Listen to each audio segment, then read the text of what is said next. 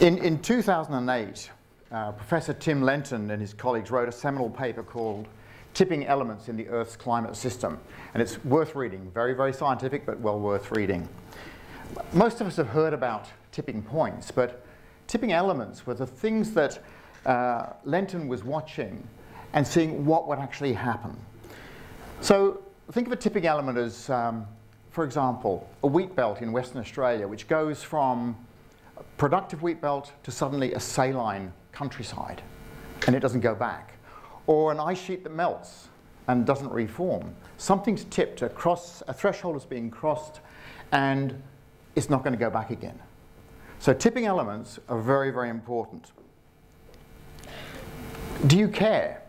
And does it matter? That to me is one of the really important things. Do you care and does it matter?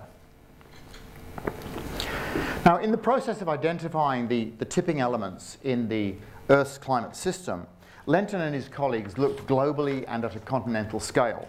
They were looking at things like the melting of the Arctic ice sheet in summertime. They were looking at changes in Greenland. They were looking at things like the El Nino, what was going to change, and over what sort of time scale. And they brought in three important criteria.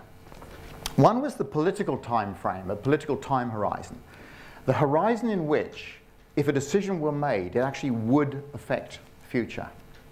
They also came up with an ethical time horizon, whereby you might care about it, but decisions that were made today, it wouldn't be done on those thinkings, not at all. And then the observation that a sufficient number of people have to care if you want to change something. They absolutely have to care. Otherwise, they're not worried about the consequences. They don't do anything. They just continue on as they were. So let's think about time horizons for a moment. 10,000 years ago, civilization as we know it was really just starting. 1,000 years ago, people in chainmail were crossing the English Channel, invading Britain.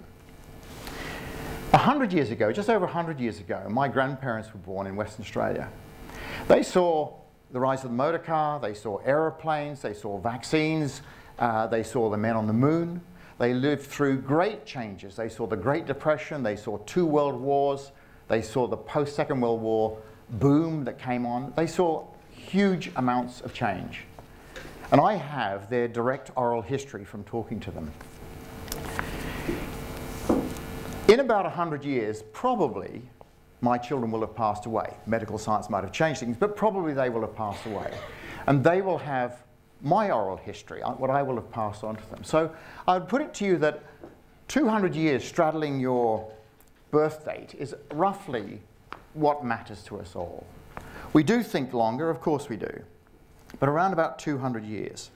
There are some people, of course, who go down famously in history books, and indeed infamously in history books. But what about us? What time horizon matters to you? What time horizon matters to me? Is it a political time horizon? An ethical time horizon? Does 1,000 years into the future matter to you? 100? 50? What really matters to you? We can all think about the long future and what matters to us dearly, and that really, to some extent, is our ethical construct. So to some of you, it might be the social issues of the day and what's actually happening to our society. That might be the thing that's most dear to you. Or it might be the problems we have in the environment, the extinctions that are actually occurring. You know, that might be the thing that matters. Or it could be the state of the economy in your country. What's going to happen to me? What's going to happen to my family? All of these things are quite legitimate. The thing is, when we look ahead at the far horizon, we tend to inflate our hopes and discount our fears.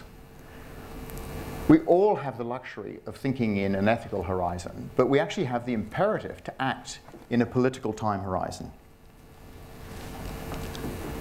And these are my 2 little boys, 3.5 and 1.5. Now, in 1972, there was a report published called Limits to Growth. Again, some of you may have heard of it, but it's a very, very important paper.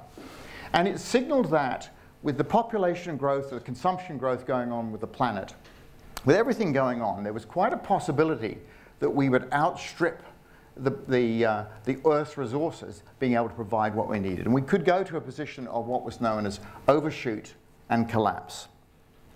40 years on, even with amazing changes in technology, absolutely amazing changes in technology, the relationship still remains true. And we may well be heading towards a situation of overshoot and collapse. Now, Jürgen Randers, one of the authors of that paper, who I know very, very well, in 2008 wrote a paper which was called Global Collapse, Fact or Fiction. And I'm going to read you his, what I describe as chilling conclusions.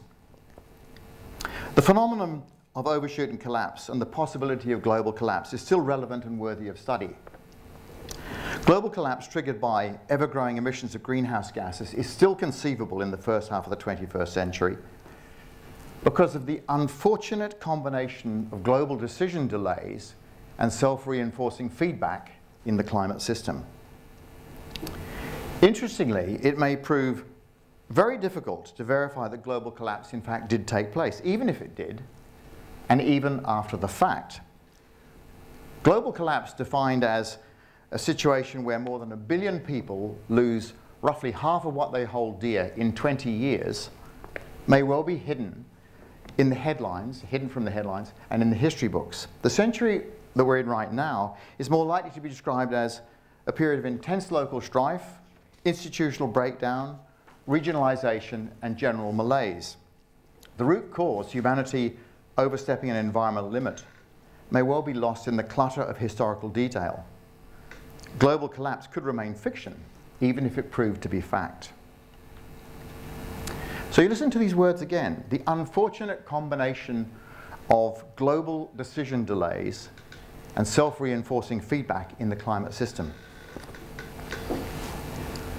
Do we stand idly by and just watch a Greek tragedy unfold? Or do we do something, each in our own way? Probably because Jane's here, I'm now going to read something from Shakespeare, which is odd for an engineer. I'm going to read you part of Act 2, Scene 7 of Shakespeare's As You Like It. And forgive the acting, it's not too flash, but I'll look on your blog later. All the world's a stage, and all the men and women merely players. They have their exits and entrances, and one man in his time plays many parts, the acts being 7 ages.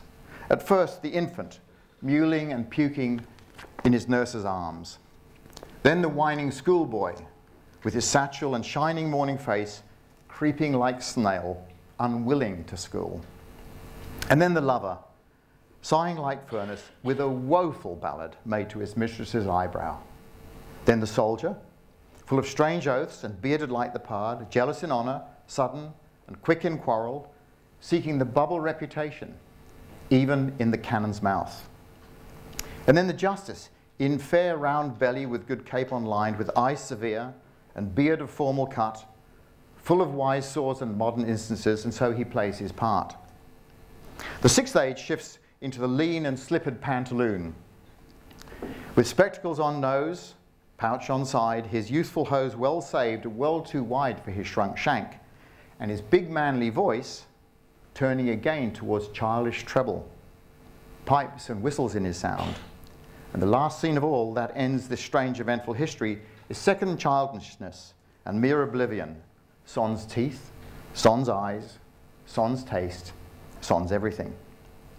Or as Bill Cosby put it, the 7 ages of man: preschooler, Pepsi generation, baby boomer, midlifer, empty nester, senior citizen, and organ donor. 400 years ago, Shakespeare talked about the features of mankind entering and exiting life. And if I had to guess the time horizons of these 7 ages, there'd be something like this.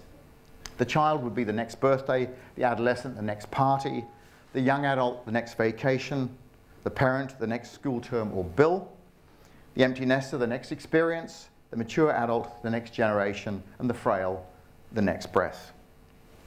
By and large, we live for the here and now, and we have been doing so for millennia. The here and now is much, much more relevant to us than the when and if. And in the past, only a very few have had the fortune or foresight to look into the future and what it might bring, and then act as stewards in the present for those who follow. But do you care? In 2005, I was honoured to be asked to deliver the Hawke Lecture, and did so with a talk entitled A Sustainable Planet, A Future for Australia. It was a 45-minute lecture, and I'm going to try and summarise it in about 5 minutes, but I will update it obviously and paraphrase it and read some parts of it. But I started.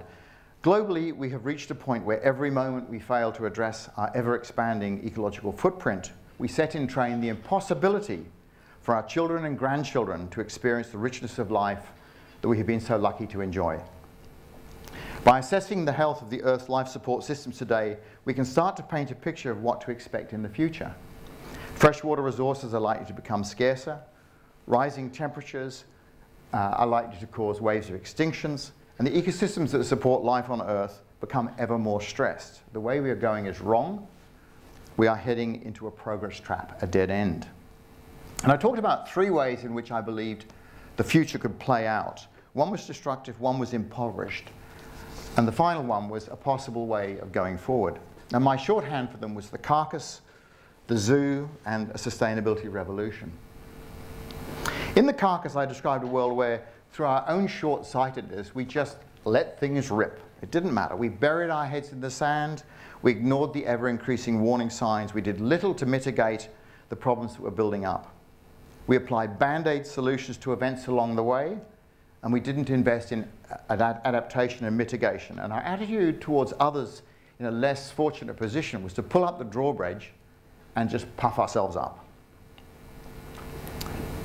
We have the choice whether we court a potentially brutal way of life in which tens of millions of people are displaced, great cities collapse, and waves of extinction wipe out whole species.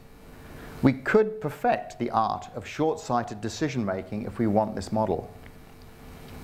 The future world I described could see humanity tearing itself apart like wolves around a carcass as the strong exploit the weak or weakening. The zoo was a tongue-in-cheek scenario in which we keep only the most appealing and economically important creatures and parts of nature for us, and we leave the rest out to dry, as it were. We could triage the planet and make sure that only the wealthy and powerful feel that they are secure. We could build theme parks and zoos and capture everything on digital images so that those who are nostalgic can remember what we have lost. And the second scenario sees us exploiting the world and the world's natural resources to and beyond their limits, to the point where everything is the built environment. Nothing is untouched. We care little about nature. And when we do see it, we see it in zoos and in 3D in a cinema near you. You can't affect the past, but you can affect the future. These were and are quite dark pictures of the future, and ones that are quite possible. And just hoping that they'll go away doesn't help. Hope, action, and ingenuity saw us develop large cities in great tracts of land.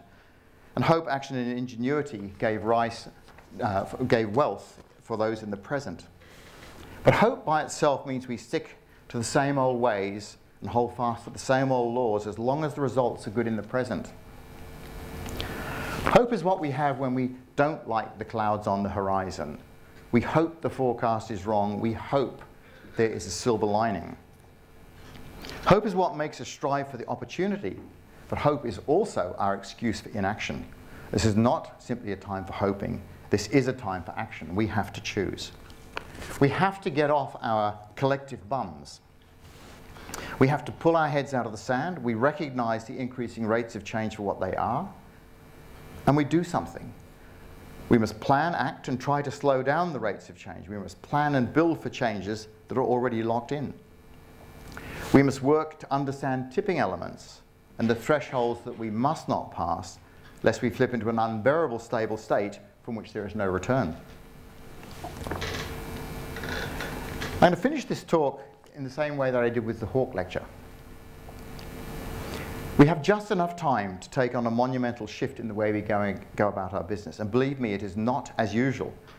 We deliberately go about building resilience in our societies. We go about, with deliberation, building resilience in the economy. And we start a revolution in our economy. Each one of us needs to have a vision of a sustainable world, one in which we have in common, and one which we demand of business. We have in our choices the power to change. each and every one of you has a pathfinder within. Create your own vision of a sustainable world. And with hope, action, and ingenuity, you will create the future.